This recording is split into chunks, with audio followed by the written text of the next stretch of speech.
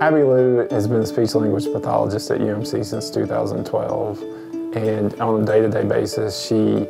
treats patients in the hospital with different issues with swallowing, cognitive issues, and other speech-language issues that our patients have. She was nominated for this award for the compassionate actions she took for her patients when she was working Christmas this past year.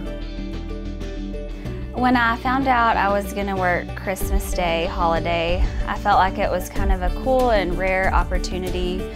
for me to be able to bless people.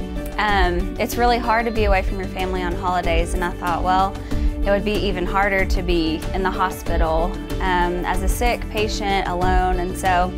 I really just wanted to take the opportunity to make people's day special. What I did was I actually wore a Christmas sweater and I gave my patients presents that had a little devotional and just some things that you might need in the hospital, like hand sanitizer and Kleenexes and notepads and pens, and it was really cool to interact with the patients in that way and hopefully make their Christmas day a little bit better.